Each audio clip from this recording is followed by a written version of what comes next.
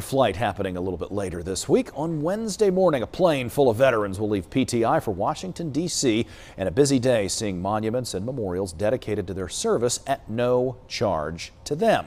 This is the second honor flight of the year and the third overall since Executive Director Allison Huber re-energized this program.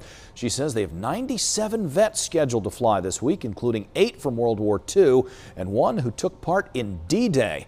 Just this month, she says she's learned of 2 vets who went on the last flight in April that have since passed away. The last 2 weeks, I've spent some days in tears, but the emotions are, we're excited. The veterans are very excited, and I know it's going to be a jam-packed day. And if you'd like to be part of the Welcome Home Wednesday night, Allison says try to get to PTI around 7:30, and if you park in the long-term lot, it is free.